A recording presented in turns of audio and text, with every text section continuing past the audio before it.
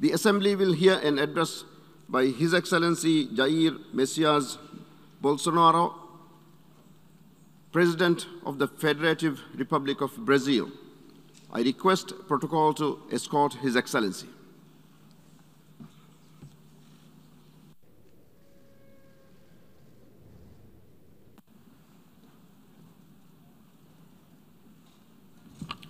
On behalf of the General Assembly, I have the honor to welcome to the United Nations His Excellency Jair Messias Bolsonaro, President of the Federative Republic of Brazil, and to invite him to address the Assembly. Okay. Good morning, one and all. Mr. President of the General Assembly, Mr. Abdullah Shahid, Mr. Secretary General of the United Nations, Antonio Guterres, heads of state, heads of government, and other heads of delegation. Ladies and gentlemen, it is an honor to once again open the United Nations General Assembly. I come here to showcase a different Brazil vis-a-vis what is portrayed on newspapers or seen on television. Brazil has changed a great deal after we took office in January 2019. For 2 years and 8 months, we have had no concrete case of corruption. Brazil has a president who believes in God, respects the Constitution, values family principles, and is loyal to her people. And this is a lot. It is a solid foundation if we take into account that we were at the brink of socialism. Our state-owned enterprises used to incur financial losses in the billions of dollars in the past, whereas now they are profitable companies. Our development bank was used to serve as a conduit to finance public works in communist countries with no collateral guarantees. It is the Brazilian people itself who honors or had to honor these commitments and costs. All of that has changed. I present to you now a new Brazil whose credibility has already been recovered in the world. Brazil currently has the largest investment partnership program with the private sector in its history, a program that is already in place and fully underway, being implemented. So far, $100 billion have been contracted in new investments, and $23 billion have been collected in concession projects granted. In the infrastructure sector, we auctioned 34 airports and 29 port terminals to the private sector. We already have more than $6 billion in private contracts for new railways. We have also introduced the railway permit system, which brings our model closer to the U.S. model. In just a few days, we received 14 applications for permits for new railways, amounting to nearly $15 billion in private investments. Under our administration, we have promoted the revitalization of railway transportation. As a result, less consumption of fossil fuels and the lower level of operational costs for doing business in Brazil, especially translating in lower food production costs. Great progress has already been made in the field of basic sanitation. The largest auction in the sector's history took place in April, with concession projects granted to water distribution and sewage services in the state of Rio de Janeiro. We have everything investors look for: a large consumer market, excellent services and assets, a firm tradition of honoring and respecting contracts, and confidence in our administration. I also wish to announce that in the next few days we will be holding an auction for 5G technology deployment in Brazil. Our modern, sustainable, low-carbon agriculture currently feeds more than 1 billion people around the world, while taking up only 8% of our national territory. No other country in the world has such a comprehensive and thorough environmental legislation like ours. Our forest code sets an example for other countries to follow. Brazil is a country that is as vast as a continent with great environmental challenges.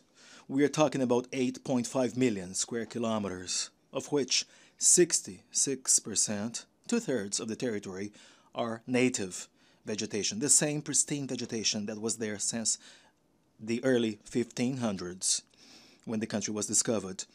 In the Amazonian biome alone, 84% of the forest is pristine, untouched, while homing the planet's largest, greatest biodiversity. May I call to mind that the Amazonian region in Brazil is as big as the area of all of Western Europe. We have brought forward from 2060 to 2050 our goal of achieving climate neutrality, net zero.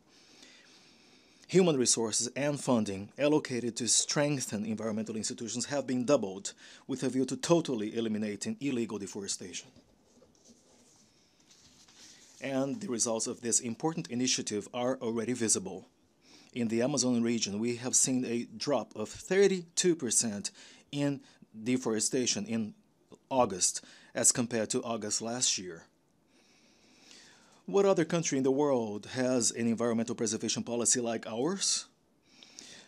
Ladies and gentlemen, you are all invited to come and visit our Amazon. Brazil today is already an example in energy generation. 83% of our energy comes from renewable sources. At the upcoming COP26 conference, we will pursue consensus on rules governing a global carbon credit market, and we do hope industrialized countries will actually fulfill their commitments to climate funding at substantial amounts. The future of green jobs lies in Brazil. Renewable energy plus sustainable agriculture plus low-carbon industries, basic sanitation, waste management, and tourism. We have ratified the Inter-American Convention on Racism and Related Forms of Intolerance. We believe that the traditional nuclear family is the very foundation of civilization, and human beings' freedom can only be complete, is only made complete with freedom of worship and freedom of expression. 14% of the Brazilian territory, in other words, more than 110 million hectares, an area as big as Germany and France together, is devoted to indigenous reserves. In these areas, 600,000 indigenous people live in freedom and increasingly wish to use their lands for agriculture and other activities.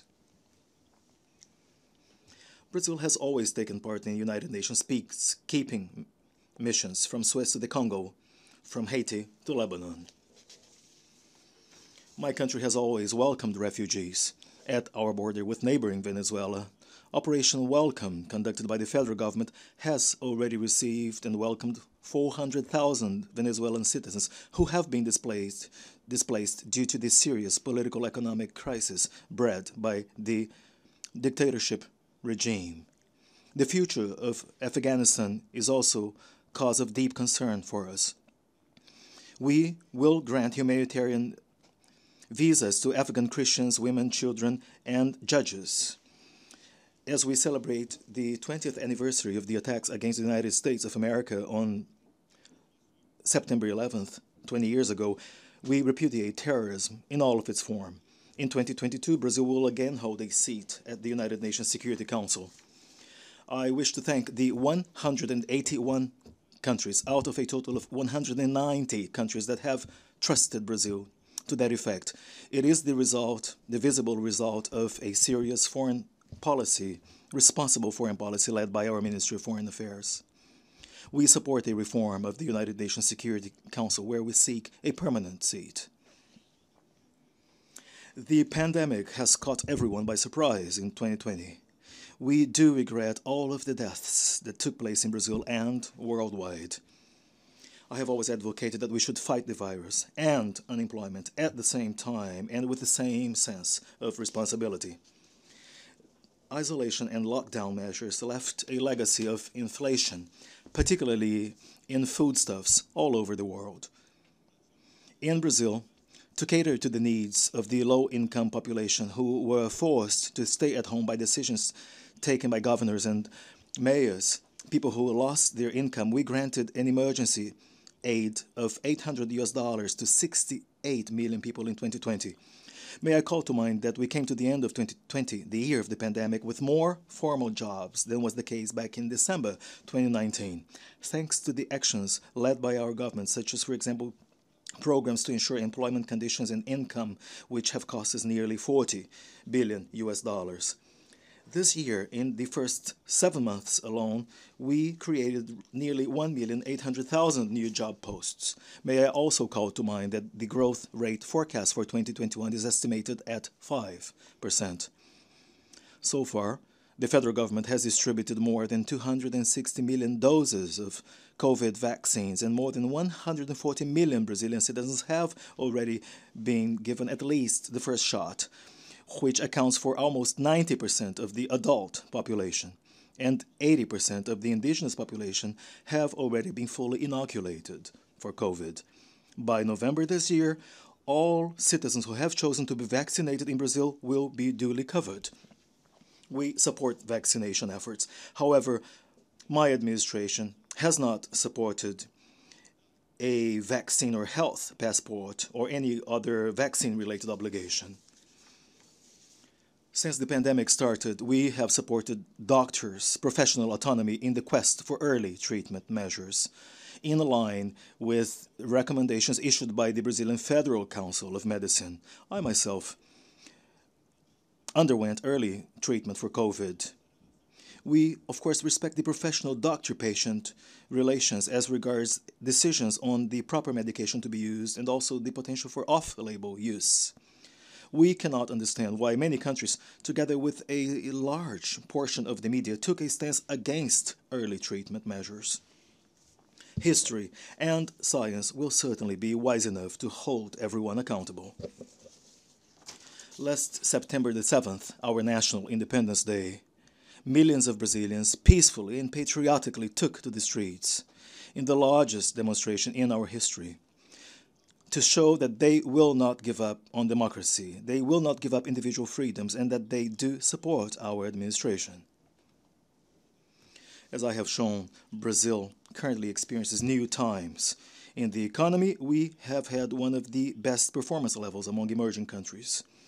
My administration has recovered foreign credibility, and today Brazil is one of the best investment destinations in the world. And it is here, at this General Assembly, that we envision a world with more freedom, more democracy, more prosperity and peace. And may God bless us all.